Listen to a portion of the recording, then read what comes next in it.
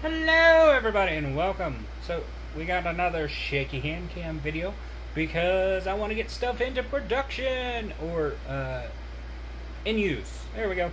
So today we are looking at the little Nanopi R1 from FriendlyElec. Let's check it out.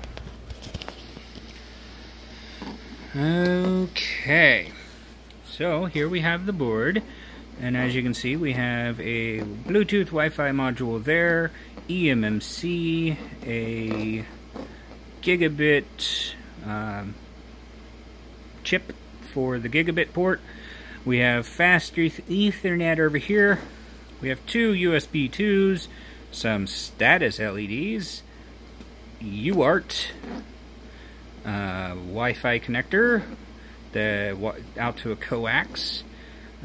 Power, 3 pins.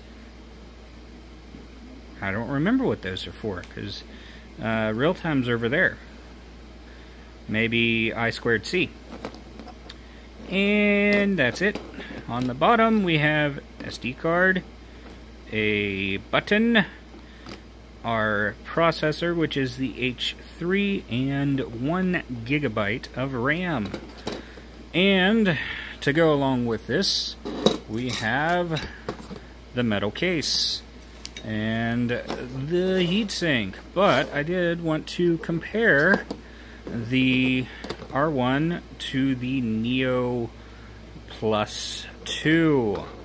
So from an overview, you can definitely see that the R1 is larger, but they definitely stem from a similar idea of board.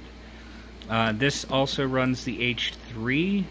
They both have two USB 2s. This one has no GPIO. This one does. SD card. This also has gigabit plus a eMMC on the bottom. And this one has Wi-Fi and the Wi-Fi antenna on the hard case because I do have the metal case for both of them. Yay! Anyways, so I want to get this in its case. So let me go ahead and get the heatsink attached, and that's, you know, pretty bog standard. You take this, you put the heat pad on there, you put that on there, and you screw it down. I don't need to show that, do I?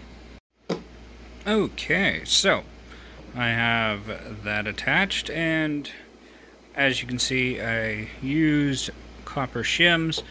The main reason I did that was the heatsink dissipates to the case, and I'm going to be running this in a 24/7 subnet filter box thing.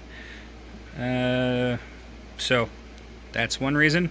Anyways, so all you do is you slot it in the box. They're like little rails inside, and damn it. Okay, so all you do is you just slide it in, and it is a nice tight snug fit. So I went ahead and took off both panels so you can see how tight that fits together. And that's the reason I wanted to use the copper shims, is so more heat will dissipate to the case and cool everything better. Anyways, time to get it together. And there we are.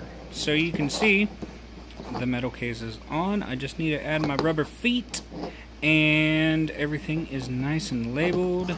So we have LAN, WAN, and system. The lights don't line up. What? Well, that's kind of weird. I'm going to fix that off camera. But anyways, yeah. So, can't wait to get this stuff into use for my upcoming project. Can't wait. Thanks for watching. If you liked it, hit the like button. If you disliked it, you know how that button works. And ding that bell, because Veritasium says so, damn it! Anyways,